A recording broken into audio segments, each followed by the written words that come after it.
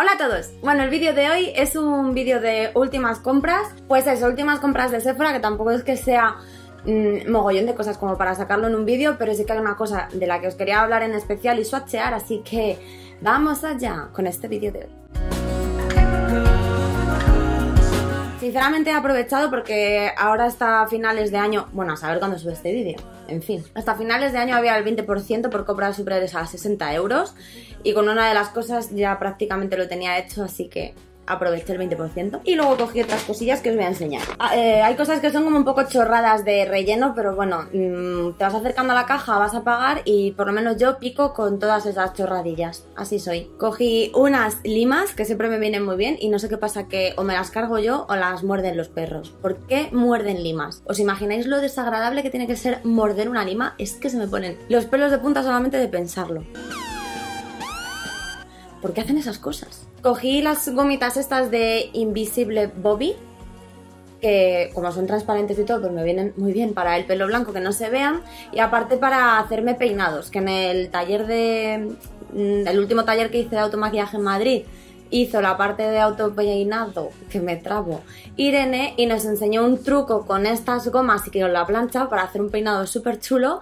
Y fue salir del curso y me compré las gomas. Así somos de ansias vivas, o sea, siempre mis alumnas salen de los cursos en plan, ¡ay, lo quiero todo! Y voy yo y hago curso y voy y ala, venga, te compras lo primero que ves. Y todavía tengo por ahí un par de sprays para el pelo y cosas de estas también pendientes, en fin. ¡Qué asco de ansia viva!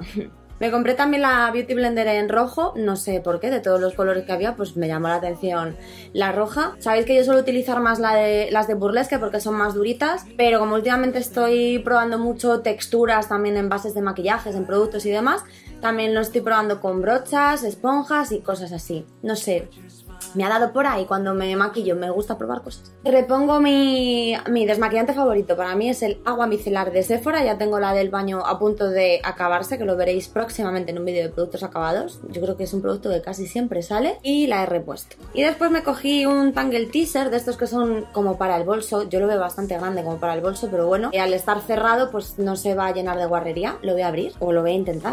Ah, por aquí. Veis que viene cerrado y entonces me parece bastante cómodo para poder llevar en el bolso sin que se llene de guarrería. Y me lo he cogido porque yo, al menos, no sé si os pasa a los que y las que tengáis el pelo largo, ahora en invierno con las bufandas y todo el rollo, todo esto de aquí es rasta pura, o sea, se me enreda muchísimo y con las extensiones todavía más, así que digo, voy a llevarlo en el bolso y así me desenredo la maraña esta de aquí detrás cada 2×3, en cuanto me acuerde o vaya al baño o lo que sea, desenredado en un momento. Y además este cepillo está súper bien porque no parte el pelo y en fin, mil historias súper positivas todas. Tenía unas ganas de sacarlo de la caja que no os imagináis. Es que ya que estoy me peino. Soy súper vaga para peinarme, no sé cómo no se me cae la cabeza. Y ahora ya sí, vamos con la joya de la corona, el porqué de mi compra en Sephora. Aparte de regalarle a una amiga una paleta de sombras, yo le tenía muchas ganas a esta y no me arrepiento para nada. Es bastante cara, pero no me arrepiento para nada.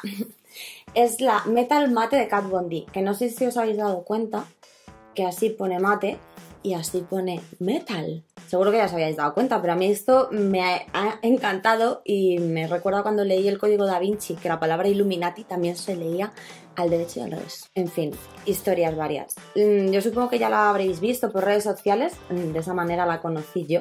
Es una paleta nada discreta, como veis tiene mogollón de colores, además son bastante intensos. ¿Y por qué me gusta y por qué me decidí a comprarla? Este tono ya lo tengo en otra paleta más chiquitita, pero bueno, es un tono que utilizo bastante.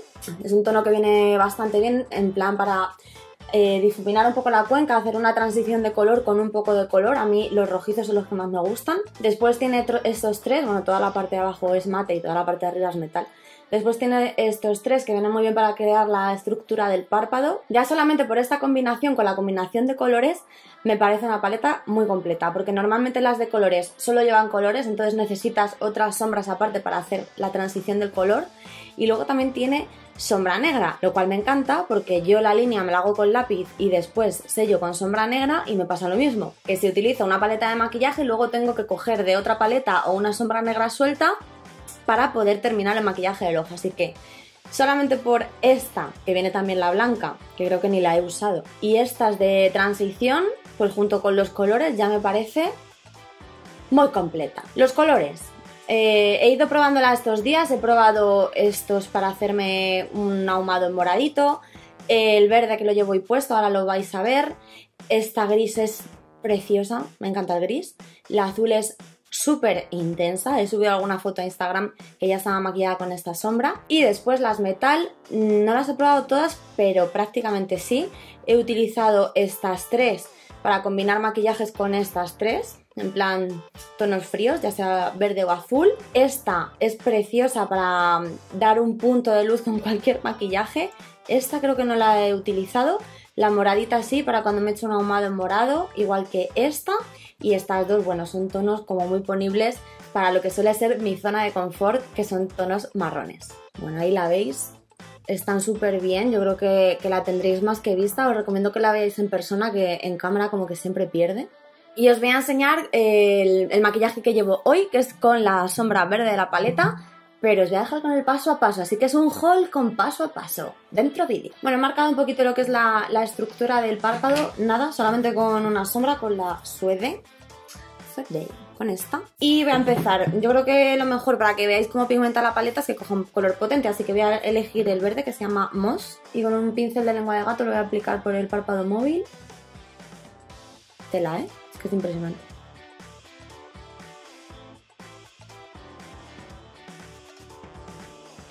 Voy a potenciar un poquito más la cuenca con la sombra Duck, que es la sombra marrón de la paleta. La verdad es que se pueden hacer infinidad de looks con ella. Yo ya os digo, la llevo probando unas semanas. Y bueno, he estado probando todos los colores y no me decepciona para nada. O sea que me he dado un capricho, pero bueno, funciona bien. Por debajo de la ceja aplico la sombra Bone, color hueso. Voy a poner un poquito en el centro. ¿Qué pongo? Voy a poner la Bat, aunque me va a modificar un poco el color, pero quiero que veáis también dónde estamos, aquí. Quiero que veáis también cómo pigmentan las que tienen un poquito de purpurina. Que estas tanto solas como encima de las mate quedan impresionantes. Bueno, como veis tampoco me he liado a ponerme muchas sombras, sobre todo quería que vieseis la pigmentación que tiene. Estoy encantada con esta paleta y creo que ha sido una muy buena compra que me va a ayudar a salir de mi zona de confort bastante, que ya está bien. Y nada más, este ha sido el vídeo de hoy, hasta aquí mis compritas en Sephora, espero que os haya gustado y nos vemos en el próximo vídeo. ¡Chao! Hola a todos, bueno, como veis el vídeo de hoy es el vídeo de favoritos en acción de todo el año 2016. Creo que es el vídeo que más me cuesta grabar.